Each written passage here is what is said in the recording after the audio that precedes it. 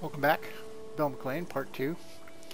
I had parked the cart over there, and then I was bringing wood to it, and I kind of filled it up. There's a bit left.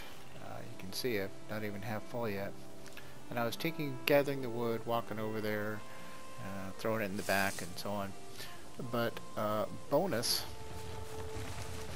I don't know whether it's filling up the cart or whether it's just filling up me, but apparently I can just drag the cart next to, oh, it's just filling me.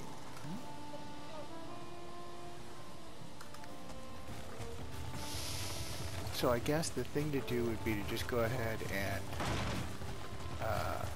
tear up all the wood and then get the cart and just walk around and pick it up.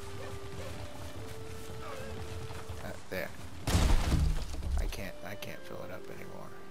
Okay, so it's not filling up the cart, it's only filling up me, basically. And Jesus, did the gray dwarfs come out when I started chopping down all these trees. I mean, seriously, wow. I mean, what the hell? They were like a million of them. Anyway, you can see there's the cart. I think I'm going to be able to put most of, if not all of this forest in this cart. It is a huge cart.